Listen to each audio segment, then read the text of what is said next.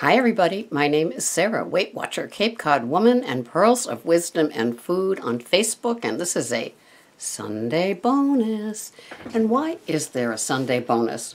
Well, one is because I chose this particular topic, and two, because of one of my special foodie favorites who private messages me, sent me a long message.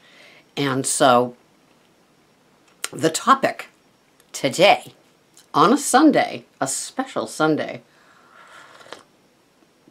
in December, when we're tempted always to Sunday, and I wasn't even planning that one, the topic today is Stop Killing Tomorrow.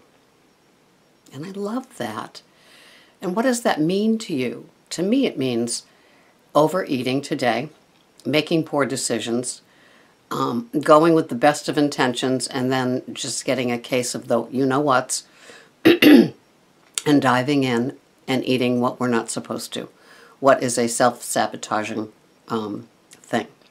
And, you know, I've read enough posts where people say, don't worry about it, dust yourself off, yesterday is gone, there's only today, all those sort of things, except the emotional hangover of killing tomorrow by doing something with your food today.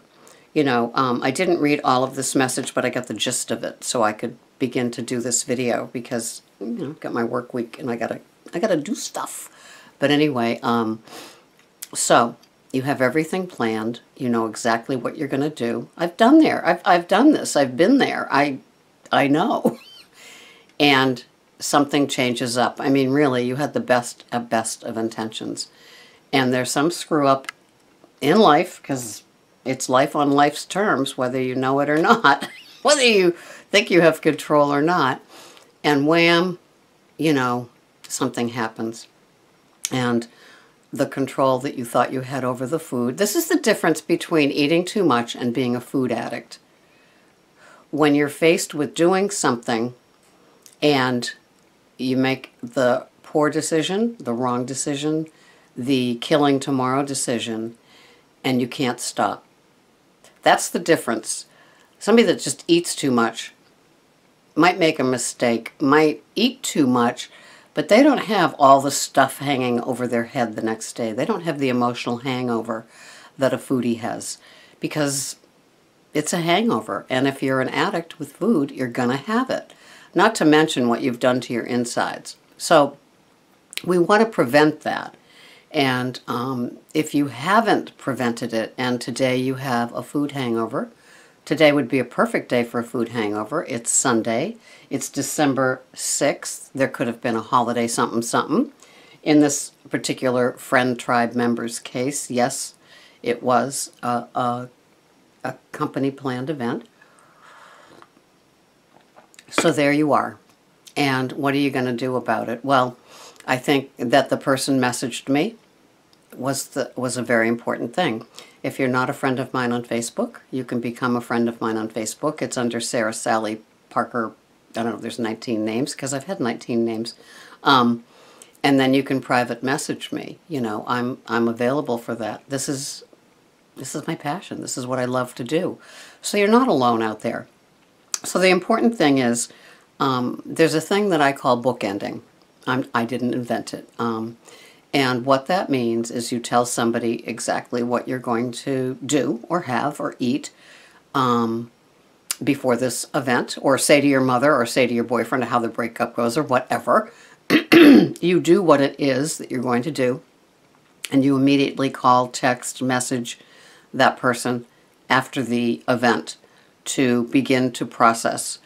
Even if you get no answer right away, at least your head begins the process, and I think that's so important with the emotional part of the food, right?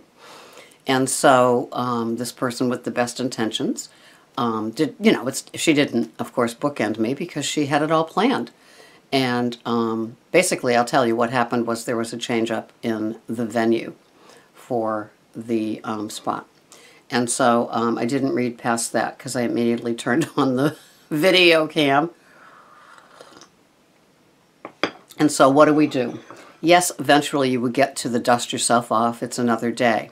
But we don't want to kill tomorrow Like today, Sunday, I don't want to kill tomorrow by making poor choices today. So what can I do? What is the best bulletproofing, armoring myself for the day that I can do?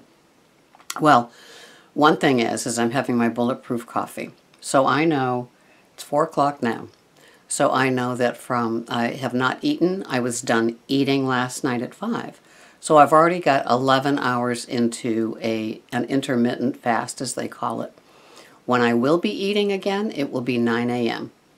So it's going to be a 16-hour fast, but I've got the fats in my body from my bulletproof coffee. I have made my breakfast for work. It is a half a cup of yogurt, full fat, plain Greek yogurt. It is a tablespoon of coconut oil mixed with a tablespoon of brown flaxseed. That's the basis of the little cup. Then comes the full fat yogurt. And on top of that, I have 1 tablespoon of cashew butter that I bought at Whole Foods on Friday. And that will be my breakfast. My lunch is 3 ounces of the wild-caught salmon with the end part of a butternut squash that I have baked with cinnamon sprinkled on it. And then at 3 o'clock I will have a salad with 2 tablespoons of ivu.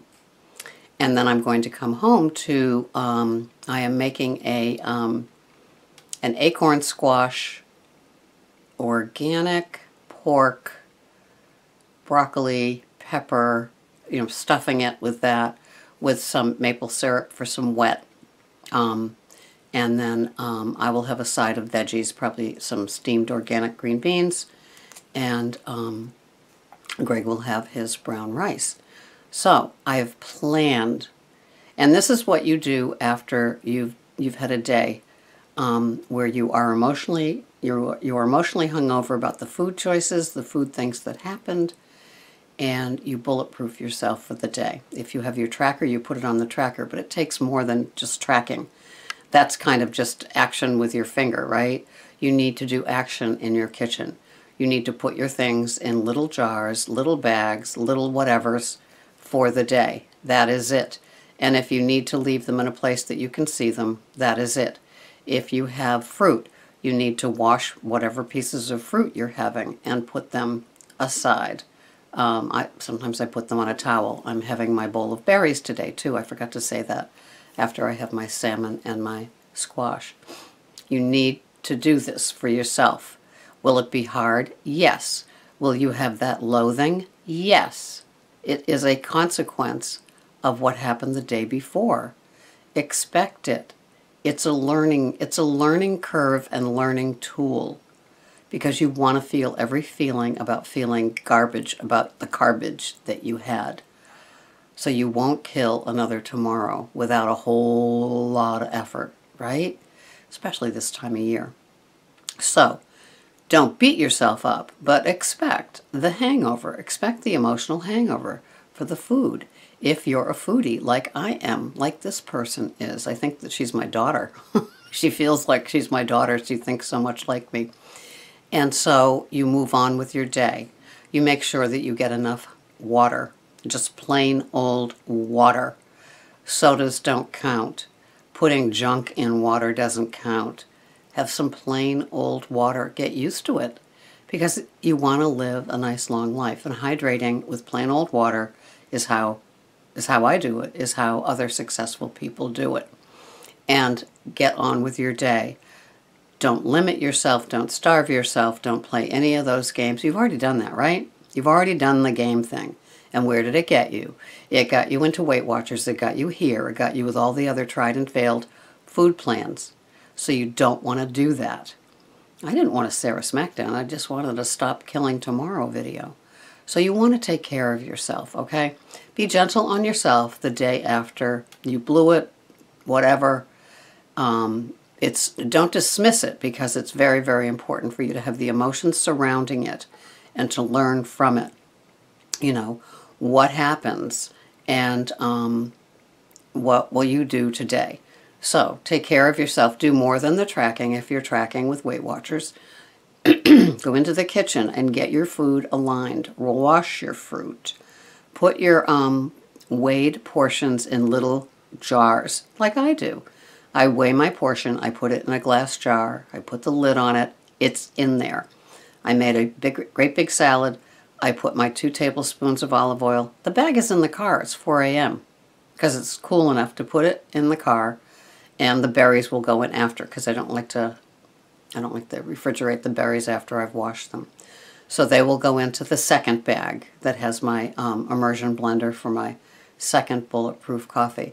That's what I do to take care of myself. That's how I arm my day, my bulletproof day, because I don't want to kill tomorrow by the choices that I make today. And as some of you know, I had my yogurt, peanut butter, coconut oil, melted chocolate morsels dessert. And I had it 4 days in a row last week. I was doing some stress eating over some, not my own personal issues, but personal issues with people in my life, health issues. And so I had that dessert, which to me is a better bad choice, 4 nights in a row. And so the detox began yesterday because I will not have it again until probably Monday or Tuesday. I'll have it twice this week. And so, you know, I had a little bit of missing it. You know, I got used to it because when I have something 2 days in a row, to me it's a habit. 3 days in a row, yeah. 4 days in a row, it's a given. And so I did that to myself, and I had to feel the feelings yesterday when I didn't have it for dessert. Fortunately, I have a half a cup of yogurt with coconut oil and ground flaxseed and cashew butter as my breakfast when I work. So it's kind of the same. It just doesn't have the chocolate, and that works for me. So I have to remind myself that I had it for breakfast when I'm thinking I should have it for dessert with the chocolate. It's what you have to do. You have to work with your head. You have to do your own program, your own way, with what is going to work for you. And you don't want to kill tomorrow. So stop killing tomorrow. Today's another day. Maybe there's more holiday things. Think about it before you go. No eating when you're standing up. I mean it. Drink water before you go.